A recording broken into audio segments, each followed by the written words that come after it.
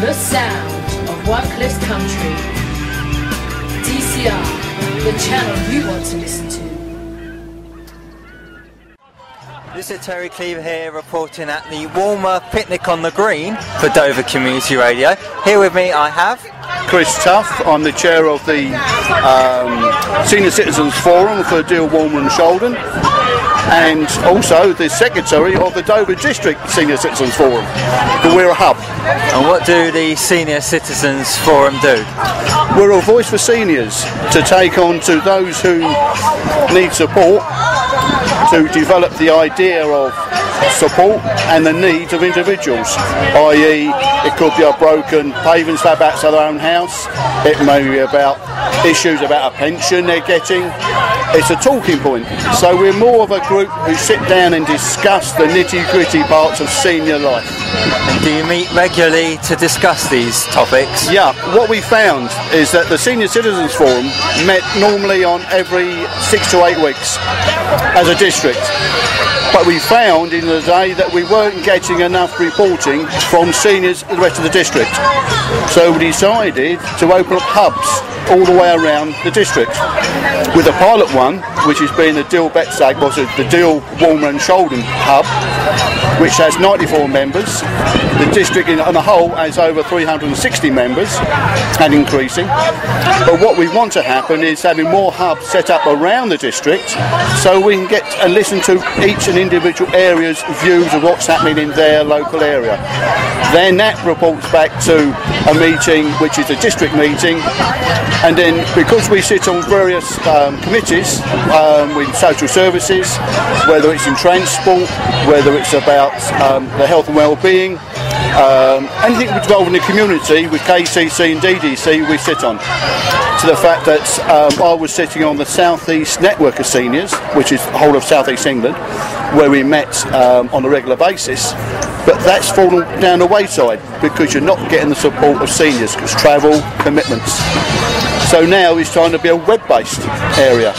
So what we now say to our members, we get grants in for computers, laptops. So it reduces isolation, so they don't have to come to a meeting. We can inform them direct by using email. That's a good idea, so you're getting the message out there more. That's what it's about. Also to the fact that when people are unable to get around and they feel a bit lonely, all they've got to do is go on the internet, speak to one of the members in the hub or in the district, and it's private and secure.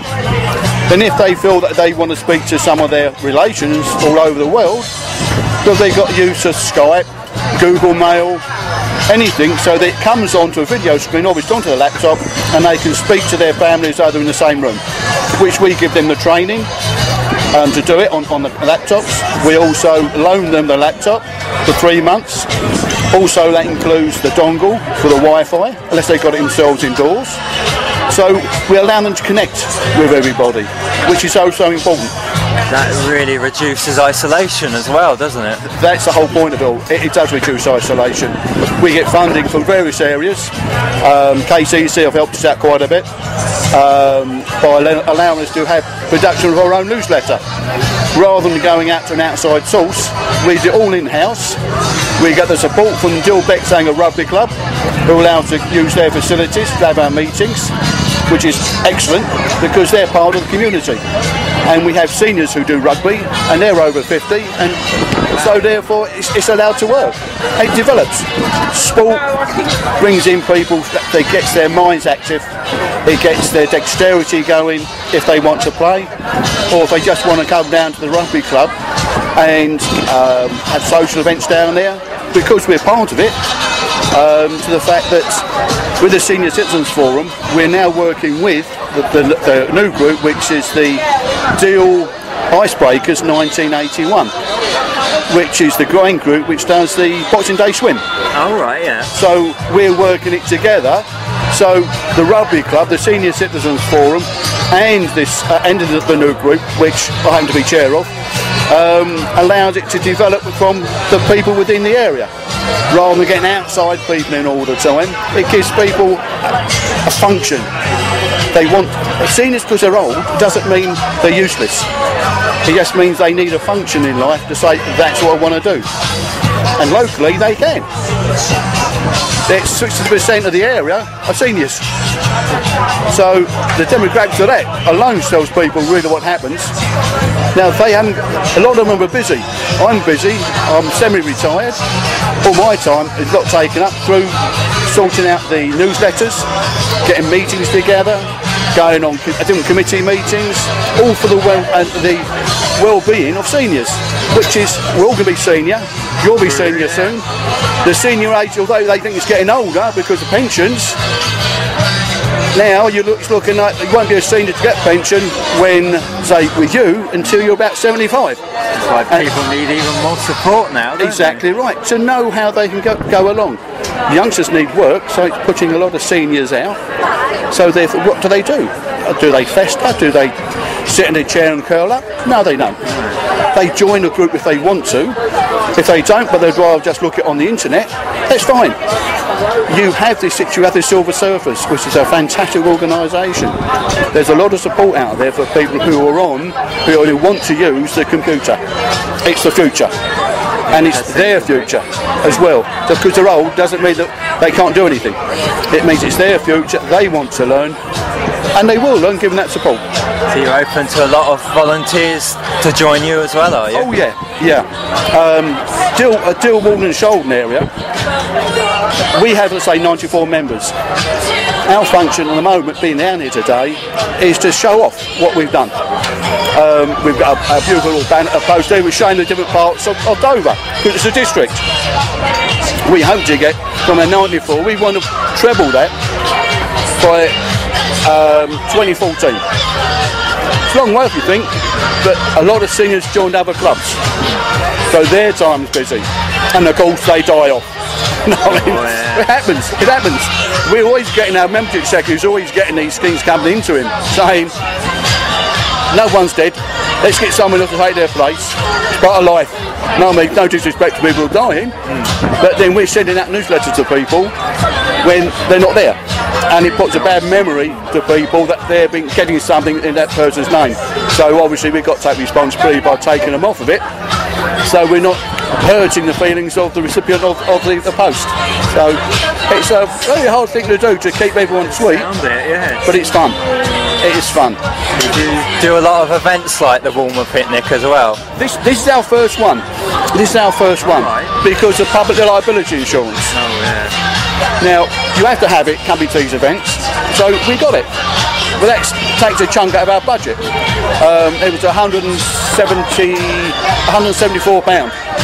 for public liability insurance to allow us to have 4 events a year. But we got to have it, so someone's got to pay for it. Yeah. But we believe that everything we do is free. So it doesn't come into somebody's pocket who is senior and thinking, can I go, cannot I go? You don't. We got the Seniors Day in October 1st. We're holding an event at St Mary's Hall in Dover. Alright. To all our members. What date's that going to be on? That's the October the 2nd, which is on it's a week long, the first week in October. We haven't finalised it yet, but that's where we're holding it, where there'll be catering. We hope to have some seniors playing music to celebrate seniors. It's all over the world it's happening that day, and that's our contribution. Canterbury's doing it, Folkestone's doing it. We were going to have a unique situation altogether, but the logistics of it, it's not quite happening. Yeah, so what we do here, we're saying we'll supply the transport for our local members, or those who want to contact me want to come, it's not a problem. We usually cater to about 100, 150 max, because the hall can't take any bigger. Oh yeah. So, and we do all the catering ourselves, which is what it's about.